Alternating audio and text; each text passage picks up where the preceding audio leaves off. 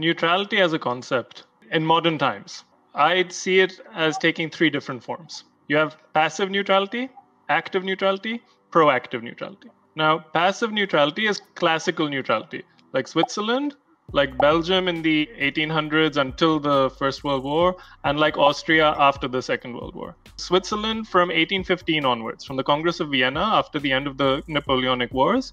Belgium, after it was created as a buffer state to prevent there being a border with France and the Netherlands.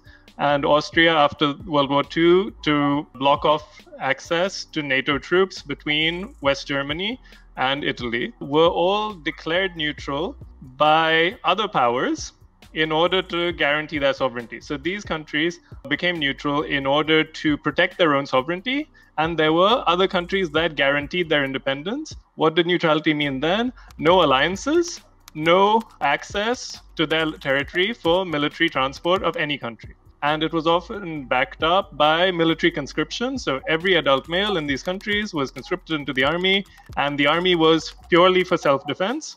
It didn't have any ambitions for operations outside its territory, for annexing territory, for operations abroad. So that's passive neutrality, which is defensive. It doesn't give you a big voice on the stage, but you can leverage it, as the League of Nations, for example, was headquartered in Switzerland, or many UN offices were headquartered in Switzerland, but Switzerland only joined the UN in 2004, saying joining the UN is a violation of our neutrality. We can't do that. So it took them 189 years to even accept that neutrality is compatible with joining a multilateral diplomacy forum. Then you have active neutrality. Active neutrality is a more recent concept. So after the Second World War, you had countries like Finland, which was neutral. You had countries like Yugoslavia, which was non-aligned, one of the leading non-aligned powers. You had Cyprus, you had Malta, you had countries in the developing world, in the global south,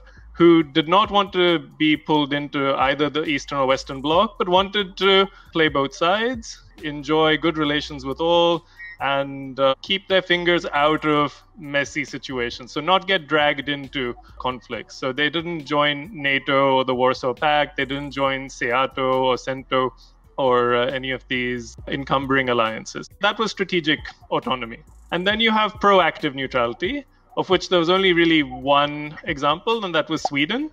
So Sweden, after the late 60s, under Prime Minister Olof Palme, said that he had a very different visualization of what neutrality means. And he famously said, neutrality does not condemn us to silence. In fact, it gives you a greater opportunity, a greater platform, a moral platform in which you can decide for yourself what your self-interests are and what is morally right or wrong based on your country's values. So Sweden, despite being neutral, was very open in condemning the US in the Vietnam War, or it was very open in condemning the coup d'etat against Allende by Pinochet in Chile in 1973. And was also quite happy to give diplomatic support to the African National Congress and to SWAPO in Namibia in their struggles for independence against apartheid. So this is something that many people don't realize. They think neutrality just means being like Switzerland, staying out of everything and hiding people's money. There's many forms of neutrality. In India, unfortunately, we didn't view neutrality as a means of safeguarding our sovereignty, nor as a platform for expressing our interests, and instead used it as a moral force. It's like the satyagraha of geopolitics, to allow us to punch above our weight. You go to the UN and give a speech about Panchsheel, or give a speech about these values that you hold so dear, and ahimsa, non-violence, and pacifism. But that is something you can only do once you have your sovereignty safeguarded, once you have your national interest defined, and then you should use this messaging to further that. But if you just take the aesthetics of values without any power to back it up, then people can see that that's shallow, and then they don't buy into it. And that's an issue that after independence, we wanted all of the trappings of a great power, of an independent country, of a sovereign state, without building the fundamentals. You need a national identity, you need national interests, you need a national narrative, and then you can defend it. Otherwise, you're just defending abstract values, and you don't even have the tools to push them.